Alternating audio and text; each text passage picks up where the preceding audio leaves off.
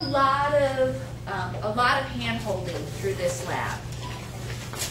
Okay, so this is the genetics lab, also called, congratulations, it's a creature. And what we're going to,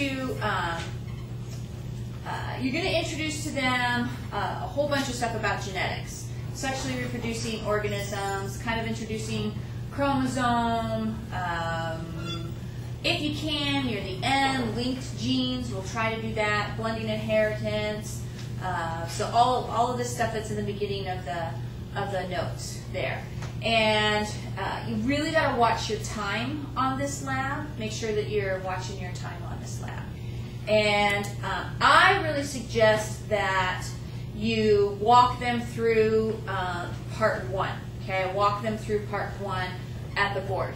And so start the lab off by having the students pick one student and have them read the introduction. Okay, so have them read the introduction on the student lab manual, which talks about how they are a group of novice dragon breeders, and so far they're really bad at their jobs.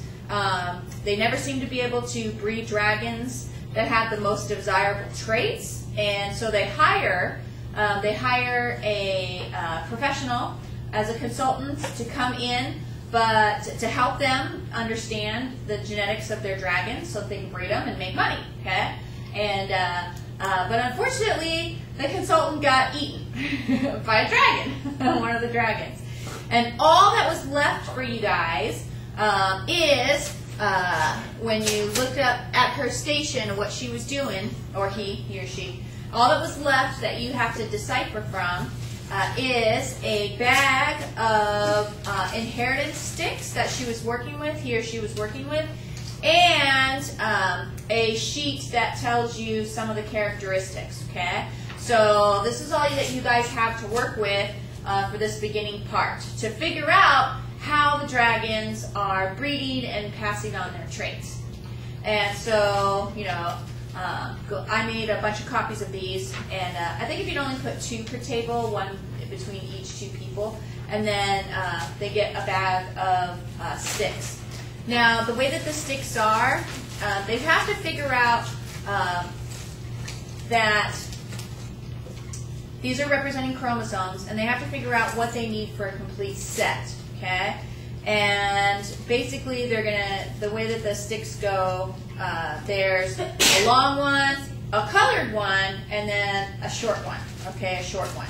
Now the colored ones, there's different colors. Doesn't matter, but just make sure that they, you know, when they end up trying to figure out what they're going to need, the color doesn't matter as long as they end up with 1 long one. Well, they'll actually end up for a complete set. They'll need 2 long ones, right? They'll need 2 colored ones, doesn't matter if they're different colors, and then they'll need 2 short ones, okay?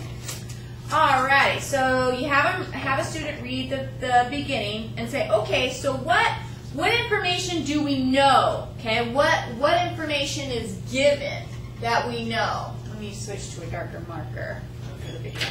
So what is given, what do we know right now about the dragons? What's our given info, okay? So we know that, okay, we know what? We know that they are sexually reproducing, okay, that they have sexual reproduction, right? And we know that they have 6 traits, correct? Okay, we know that they have 6 traits. Okay.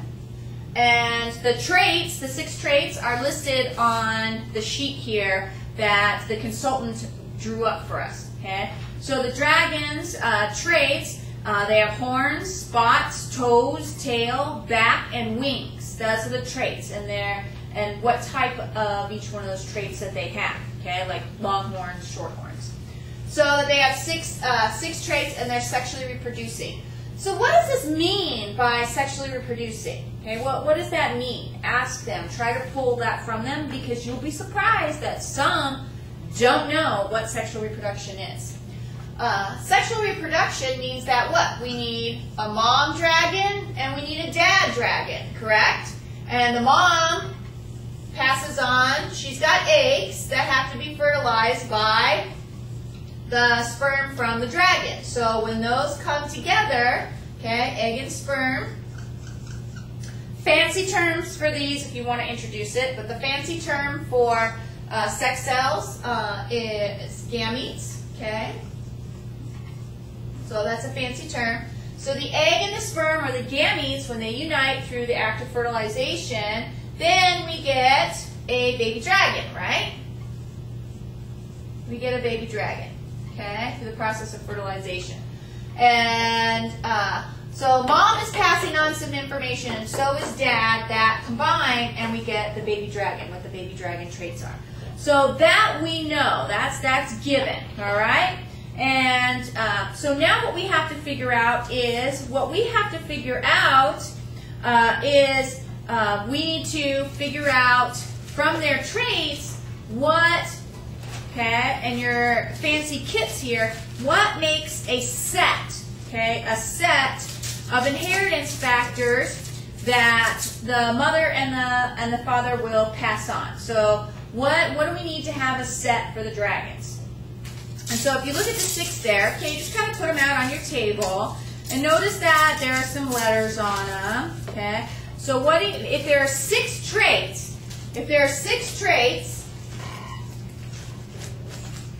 all right, let's look at the sticks, okay? So if we look at the sticks, oh, okay, so we see that we've got long ones, we've got a colored stick, and look, there's a short stick.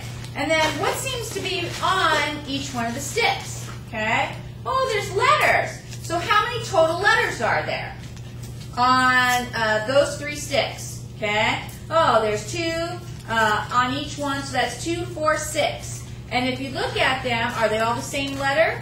No, okay? So someone should say no. Right, we've got A, B, C, D, E, and F. Hey, there's 6 traits. Oh, okay. So we need what? We need to have at least 1 long popsicle stick, we need to have at least a colored popsicle stick, and we need to have at least a small popsicle stick. Is that enough to represent a complete set for a sexually reproducing organism? Okay, so hopefully they're going to say no, because if they don't, go back to sexual reproduction. Okay, so we've got a complete set. Then somebody needs to pass on, how can you pass on, what are you going to break the stick and pass on half the stick? Okay, so in order to be a complete set for an individual, you need to have 2 of each one, right? So we need to have 2 long, 2 colored, and 2 short. Okay, it doesn't matter what the color is. They can be 2 different colors. So go ahead and pull out of the set here. Each person, pull out a complete set. Okay, and the letters are going to be different. That's okay.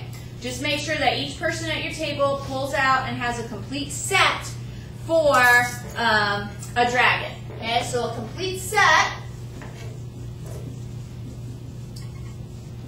we need to have 2 long, we need to have, okay, 2 colored sticks, and we need to have 2 little sticks, right?